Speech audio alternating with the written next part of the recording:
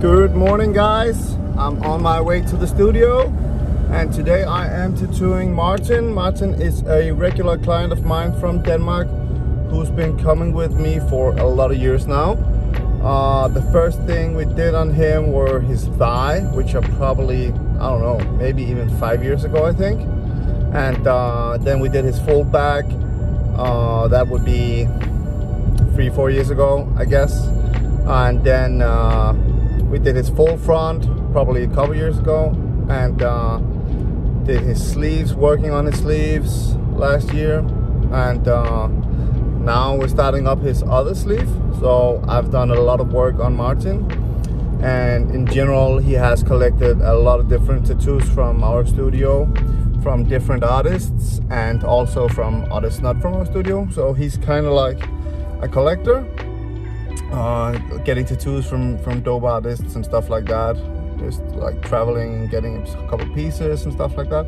So yeah, we are gonna work together, and of course I'm gonna put a lot of emphasis on showing you guys how my work look healed, because there's a huge difference in what a fresh tattoo looks like and a healed tattoo looks like. Those two aren't comparable, especially not today. There's just like a lot of there's a lot of artists doing amazing work, but I don't believe that there are as many good artists that do amazing healed work.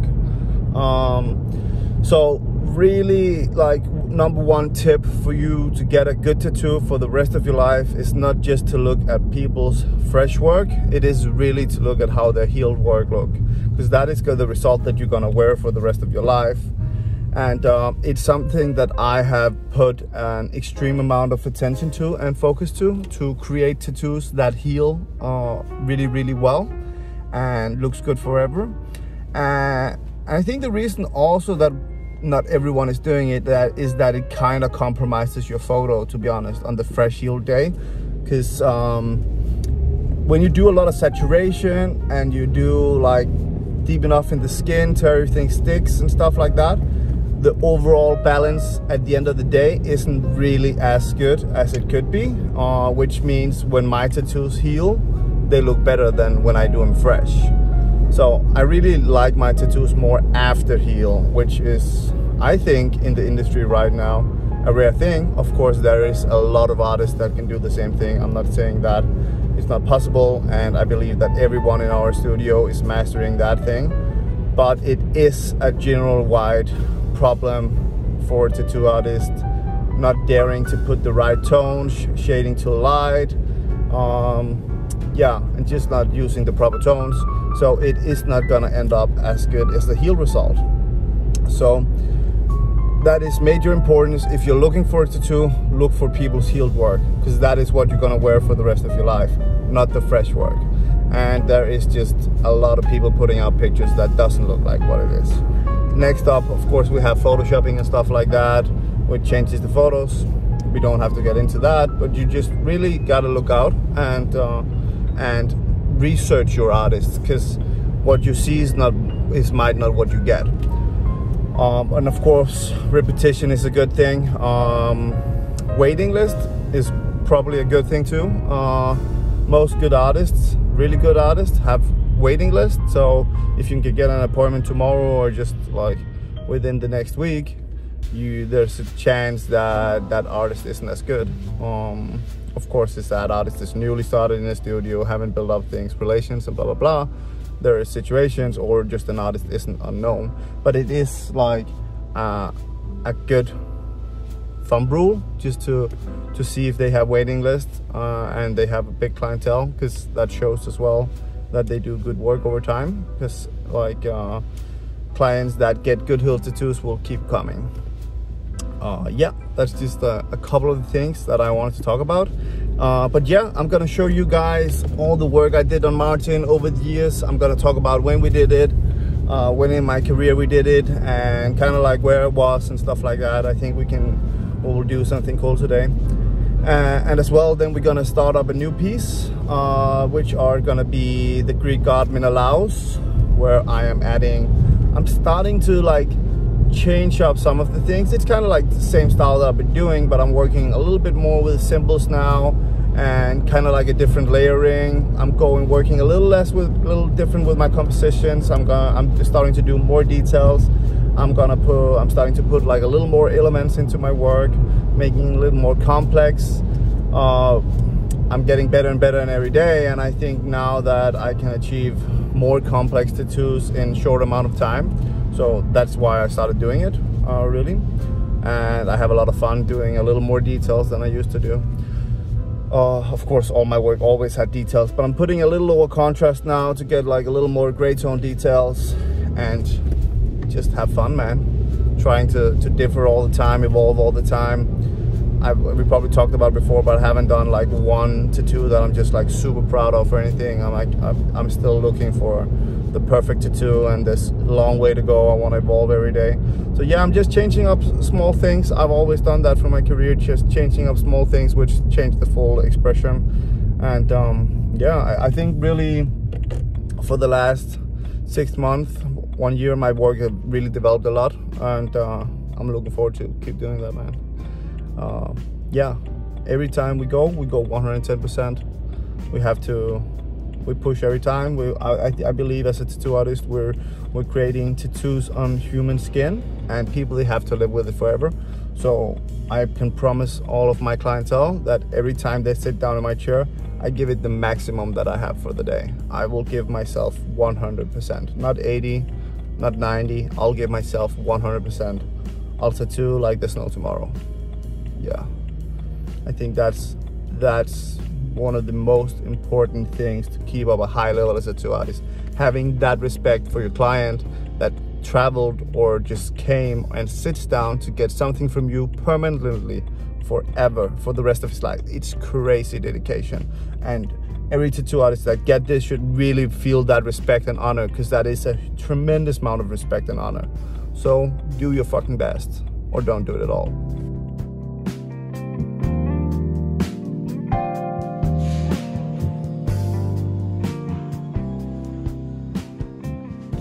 New visuals, baby.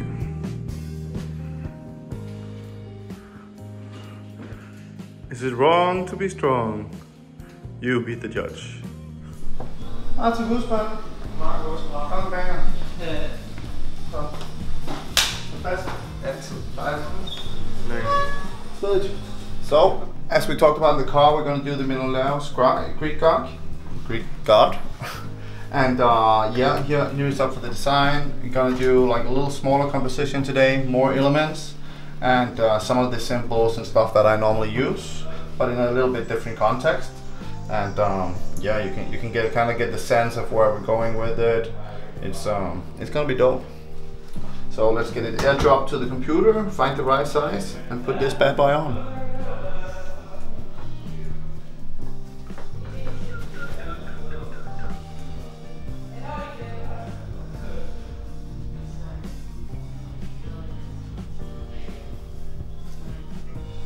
So first up, we're gonna print to see if we can find the size that fits his body, and we're gonna print the sketch as well with the image on his body part, because often I kind of got it now, but before I used to do it a lot, and if it's a bigger scale work, I do it a lot, because kind of like you print something out and suddenly you're doing a different size than what you actually prepared. You put it on the body and suddenly the composition is different than you originally planned to.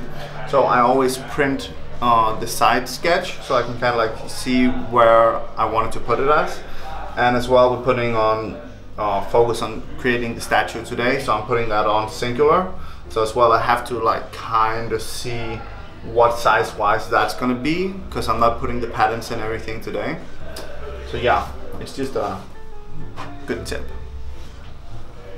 Today I'm making Anders' first tattoo. It's like a circle with some pyramids and some, what are they called, palm trees. And then there's like a road going to it. We're gonna make it like a fine line. We already did all the lining, so now we're gonna put some shadow on it.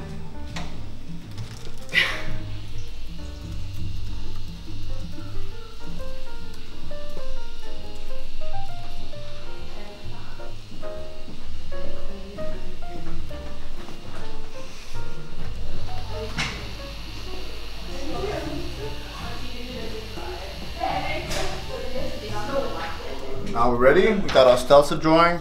I drew this out on my iPad, which is something I do by hand. There is programs to create stencils. I don't think they work really for me, definitely.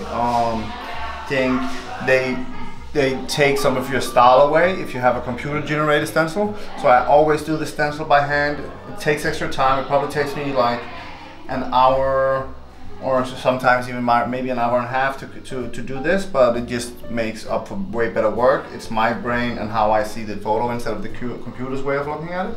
So this is my stencil drawing I did on the iPad, and now we're gonna make the stencil.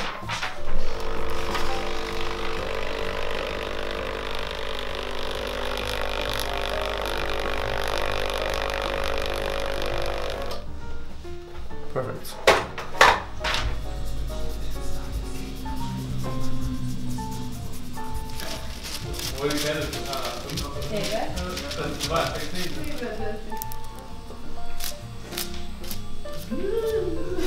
Application time.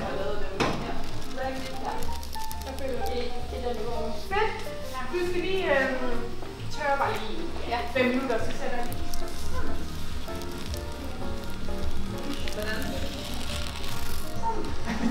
Nej, du har fået filmet det. Yes!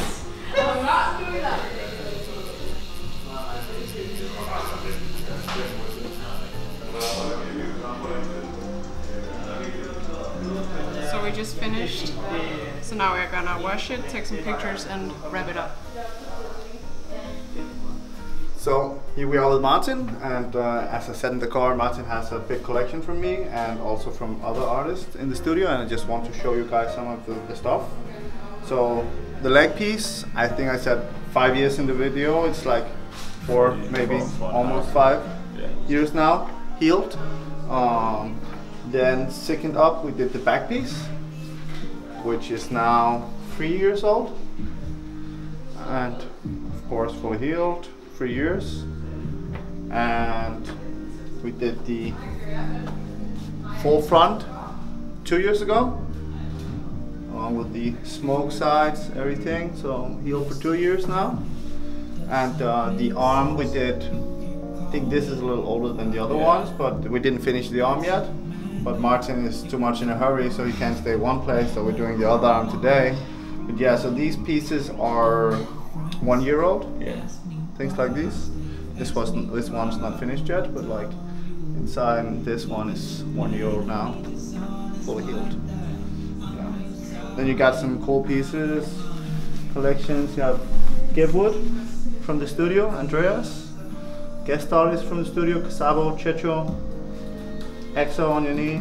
Yeah, so old Givewood pieces. That one? Yeah. It's old Givewood. Givewood. Yeah, Givewood. And this one? That's old Givewood pieces. Yeah. A lot of different things. Adrian Lindell. Wait. Yeah. So today I'm with my good friend Peter, and we're continuing on his arm with. We did a lot of portraits and artsy stuff, Dali and Bowie, and we're doing an elbow piece today. It's a French lily, French lily. It was kind of fun to see how, because when Peter wrote to me, he was imagining getting it directly on the elbow. So it was a challenge to figure out how to come about that, and I think we landed on a quite a nice thing. Yeah.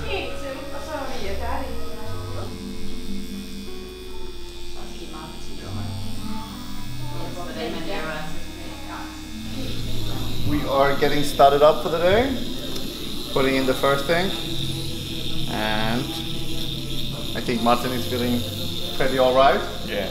He's tried it once or twice before, so he knows what we're doing.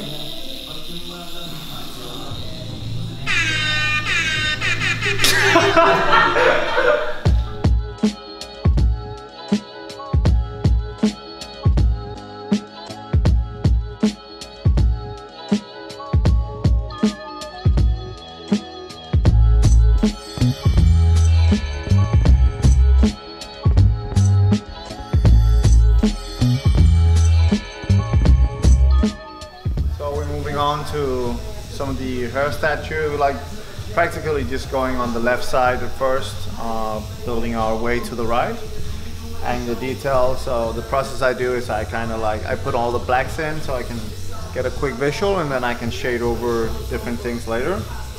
But getting a good move on, putting in a good amount of details. There is no pain, only gain.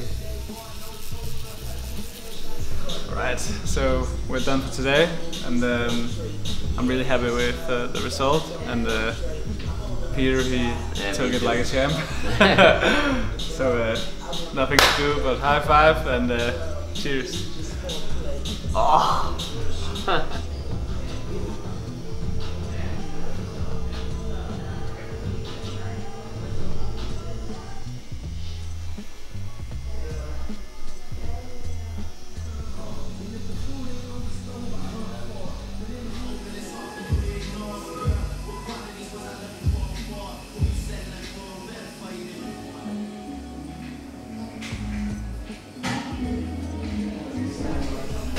We've done most of the details in the face by now. Still need to do some shading in the right side of the beard and moved on to the helmet.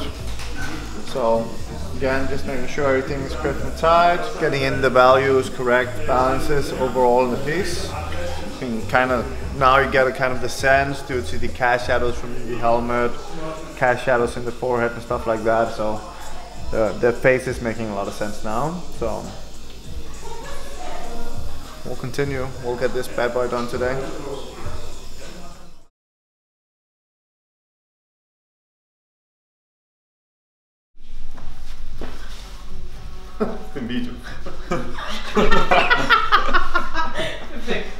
I'm just gonna sit here and look dope.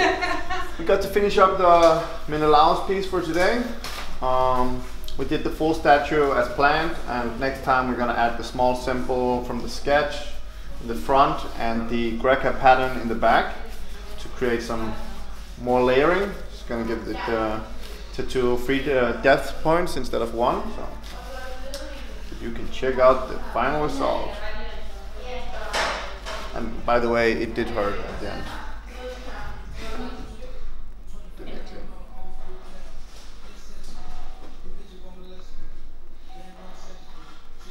It's a wrap, guys. The day's over, and you need to remember to subscribe. Push the button subscribe, like, put some comments if you want. Just comment what you want to see, what we should do. We're open for suggestions, and we want to create some cool content for you guys. So hit it. See you next time.